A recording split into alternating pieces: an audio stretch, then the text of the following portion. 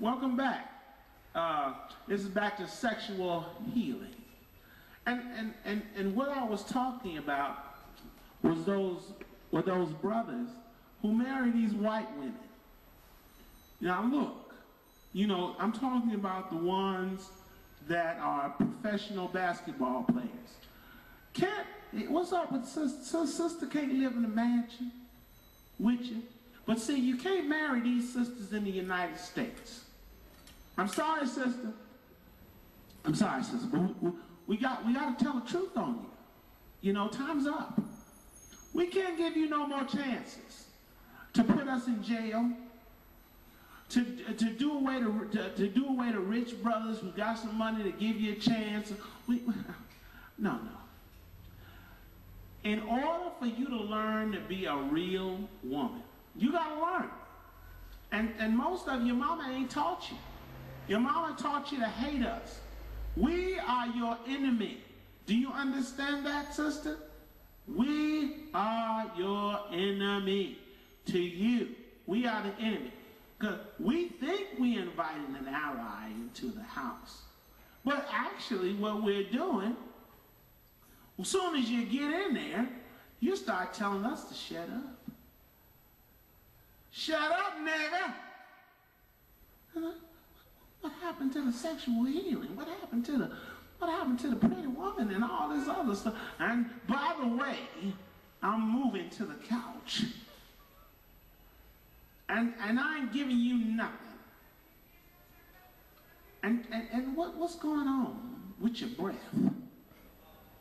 Your breath starts smelling bad. You don't put on that lipstick for us no more.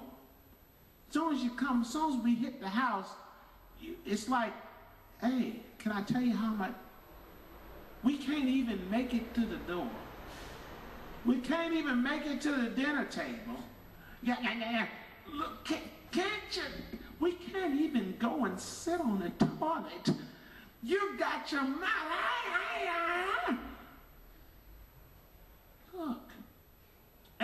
Look, I'm not trying to talk about anybody, but I'm telling the truth. We got to get away from this people here. You blame it on the white man. That's all you want to do, blame. Well, look at your sick self. You gonna blame that on your mama? Look at you. Go look in the mirror. You gonna blame that on yourself? Did you do that to yourself? And if you did, you was a sick puppy. You know what the hell wrong with you? You did that to your damn self. So you better blame it on somebody. All I'm saying is, let's get out of this damn country. Come on, let's go to Africa. Start all over. Raise some new people.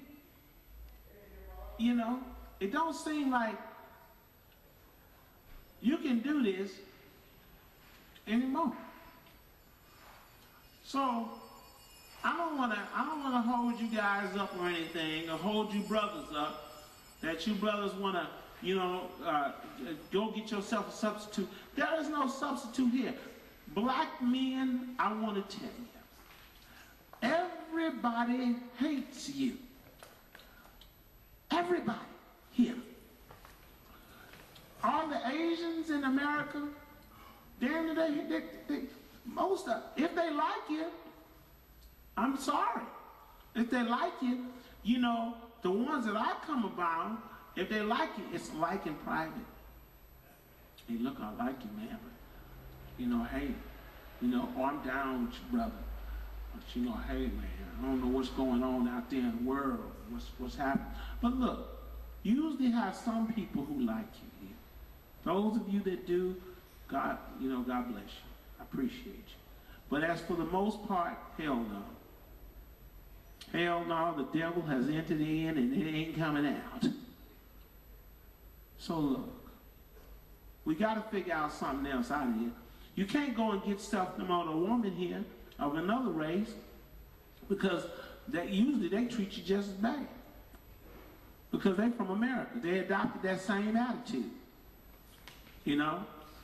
Damn that nigga. Jump, nigga. Look, I love you. But we're going to have to deal with some reality here. And the reality of the situation is that we cannot get along as long as we got these people in our business. And I'll see you back on the next show.